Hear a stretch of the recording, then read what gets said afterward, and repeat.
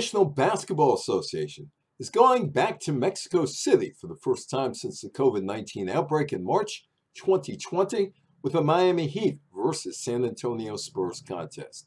NBA management has been intrigued with Mexico City for years but didn't know exactly how to approach the market.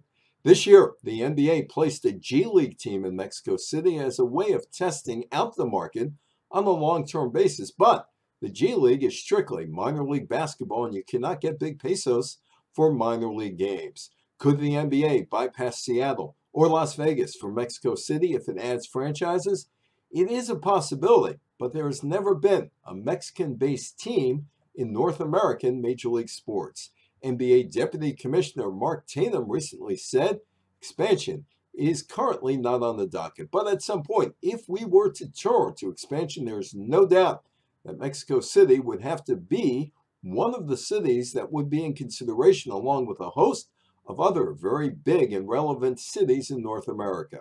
One of the biggest challenges around international expansion has always been the travel issues, the facility issues. But there is a world-class facility in Mexico City, which is where we've been playing our games and our global games in Mexico. And there's actually the home of the G League team, the Capitanes.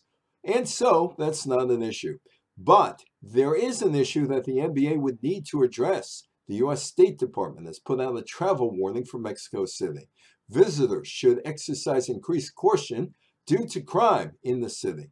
Mexico City is the sixth largest city in the world with 22 million people, but doesn't have enough pesos for the NBA.